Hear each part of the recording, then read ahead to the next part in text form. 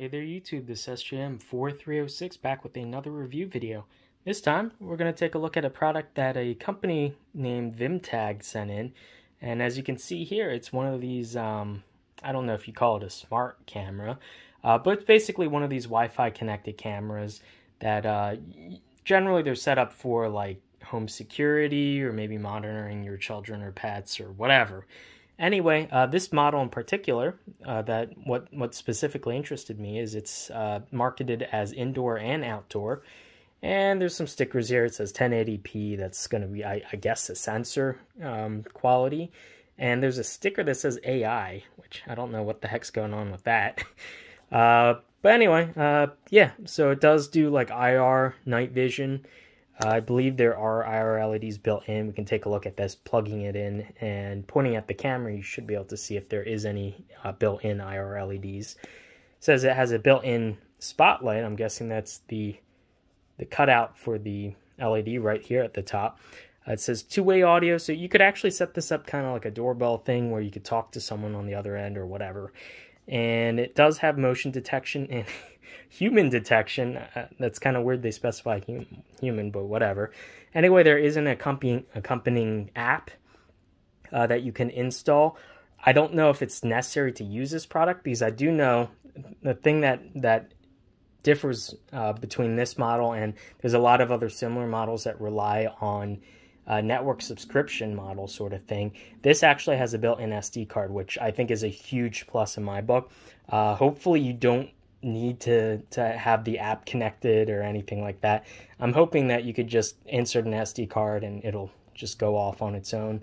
But you might need to reconfigure everything with the app at least once. Hopefully it doesn't require me to like sign in or create an account or anything like that, but we'll see.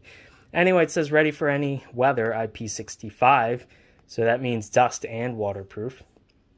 And pretty wide operating range from -4 to 131. Now, one thing that does stink is there's no battery or anything. This is quite a small unit. So it has to be tethered basically with a USB cord to power it. So even though you can stick this outside, you're going to need an outlet nearby, unfortunately. And additionally, last but not least, it says it works with Alexa. So that might be a plus or a minus depending on what your views on that are. Anyway, yeah, nice enough box. Let's just get into it. And I do like how the stand actually is pretty articulated, it looks like. So we have a little booklet, basically how to install it, how to download the app, how to use the app, etc., etc. Looks like we have some accessories it comes with. Oh, well, this is actually the camera itself. I thought that the accessories were here. Anyway, yeah, it's a tiny little guy. I'll show you guys in a sec. Oh, okay, the accessories are below. And here. So it does, thankfully, come with its own power brick. And this guy is Tekka branded and 5 volts, 1 amp. It's pretty small. This is not going to be waterproof, clearly, so you are going to have to maybe run a longer cord and like use some silicone to seal the ends if you are going to stick a power brick outside. But yeah, at least it does come with a very long, well, relatively long USB. And here, if I put it on the ground, it's a little bit taller than me, so it's probably about 6 feet long. And it comes with some 3M looking adhesive. This is like that gel type of adhesive that's super sticky. So if you wanted to, yeah, I'm guessing that just goes on the bottom here. And you can stick that to whatever your heart desires. And last but not least, if you want to actually screw it into the wall, it does have 2 screws available. Interestingly enough, I guess they give you an extra because there's only one hole to mount it, and it has one of these eyelet mounts. So you just kind of slip it on there. As for the unit itself, we do have some kind of cable management clip thing on the base. The base is not weighted or anything, so unless if it's sitting straight up, it's not really going to balance itself. So they are kind of assuming that you are going to either balance it perfectly so it doesn't fall over or just mount it kind of semi-permanently somewhere. the articulation is kind of stiff, so it'll hold whatever position you kind of put it in. So if you were to tape this to a wall, you can kind of aim it at least within one axis at any angle that you want. Now you can't rotate it left and right. Actually, wait, you can. As like little detents. Okay, perfect. So there's two points of articulation, which is fantastic. Awesome, I like that. We have the cord itself.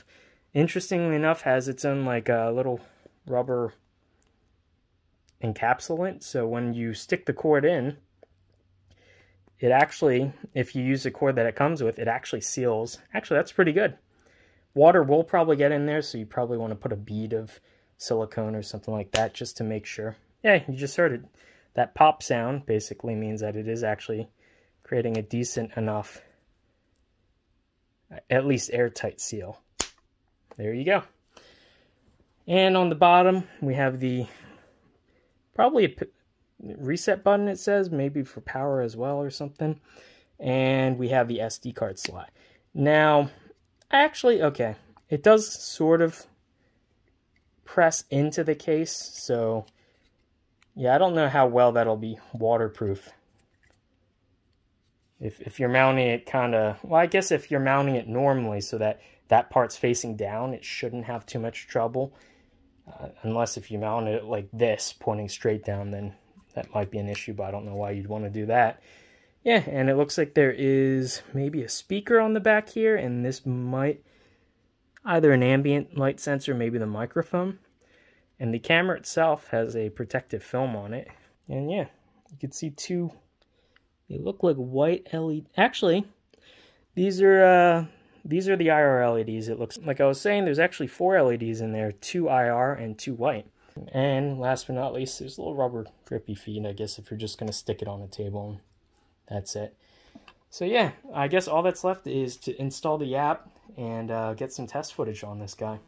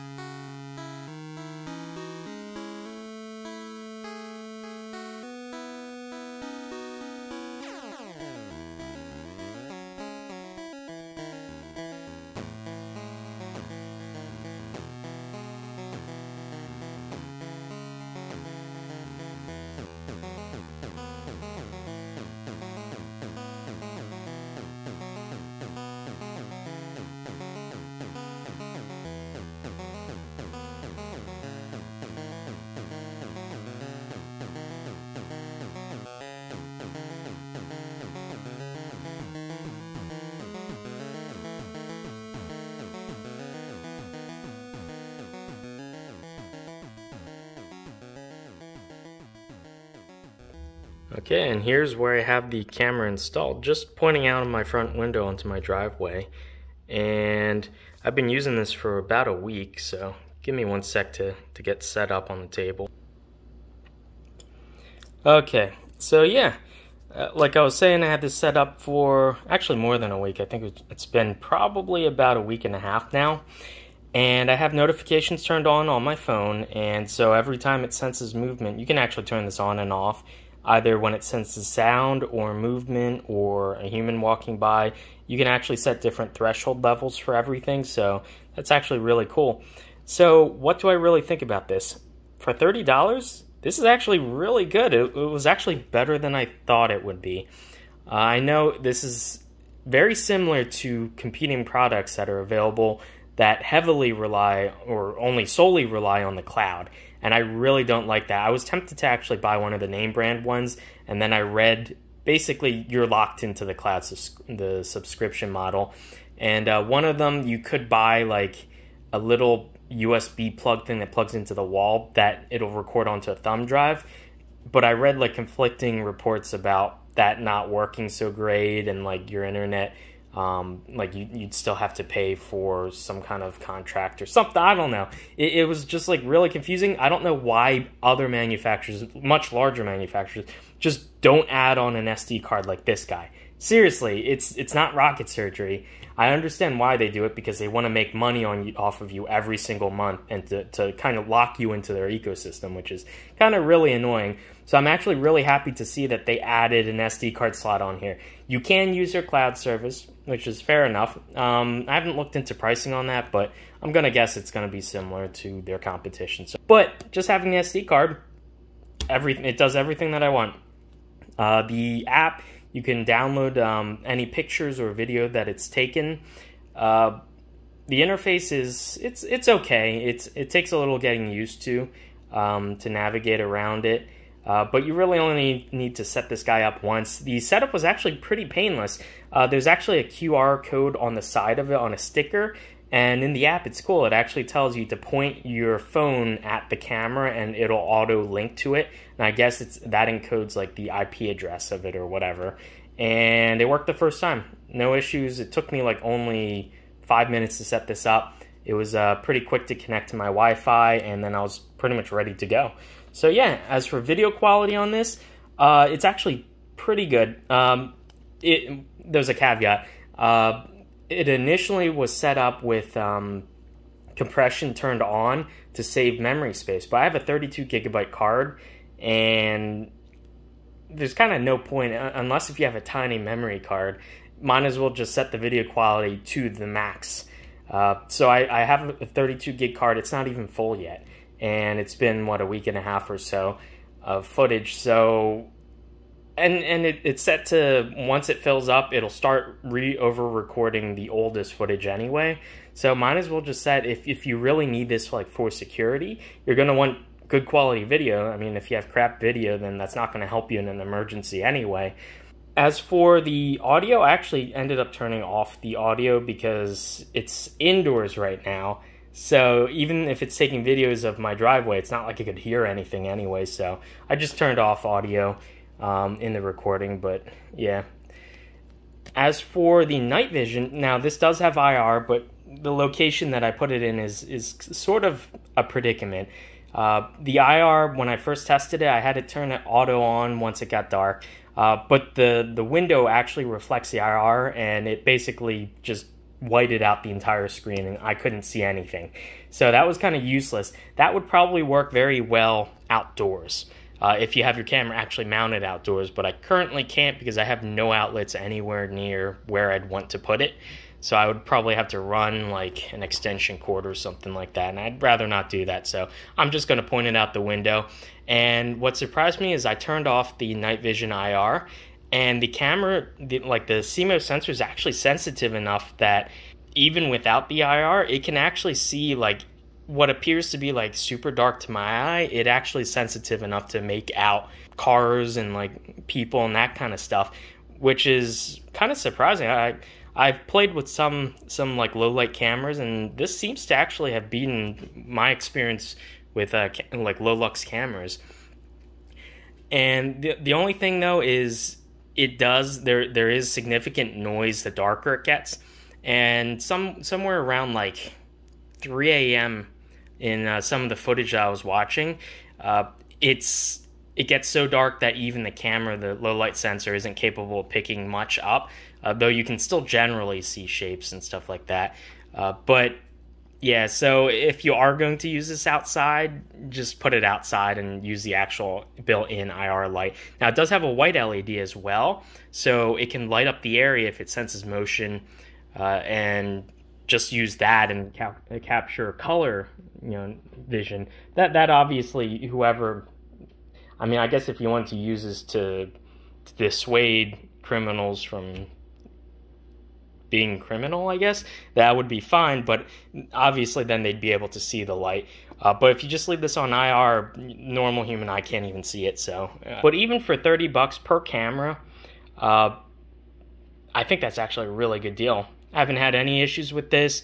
It's been connected through my Wi-Fi. It hasn't kicked me off or anything, and it's been connected 24/7, and I just leave it running. It's plugged into the wall right now, and I haven't had any connection issues. I was able to use my phone over cellular network from work. I got a notification that I had movement in my driveway, and I was able to look at the footage in real time and then go back and look at what it recorded, all basically through cellular and then to my home's Wi-Fi. And so there's absolutely no issue. My Wi-Fi isn't the best at home, so buffering might have taken a little while, but because I was storing everything on the SD card anyway, it was actually pretty easy. I could just directly download the footage instead of streaming it. It took a little while, probably around like 5 megs a second, something like that, through my cell phone. If you guys are interested, I will have links down below. The brand is Vimtag, and I could actually definitely see myself getting a couple more of these and setting them up kind of around my house in specific locations. They're definitely cheap enough, and you can get like a 32 gig SD card for like $4 or $5 nowadays. So just grab one for each camera. They go in the bottom there, and you're pretty much good to go. Now, I am a little bit worried. There's like a rubber flap that goes over where the SD card is to make sure that water at least shouldn't get in there. I wouldn't know about like leaving this out if you have like a lot of like moist weather or like freezing cold. I don't know. There's no battery inside, so I'm not worried about that, but water ingress might be an issue, and they've tried to mitigate that on the cord by having like the rubber sleeving extend, and if you use the USB cord that they provide, it does kind of create like an airtight seal, it seems like. But I would still, if you are going to install this outside, I would still put a bead of silicone around kind of the seam on the USB cord, just to make sure that no water gets in there, because that will definitely kill electronics pretty fast, water ingress. But yeah, overall, definitely give it a thumbs up. It's worked great. Time will tell if anything happens within the next like year or so of use. I'll definitely post like an update, or at the very least in the community tab, I'll give you guys an update if anything happens. But anyway, hopefully you guys enjoyed this video, and I'll see you in the next one. Bye.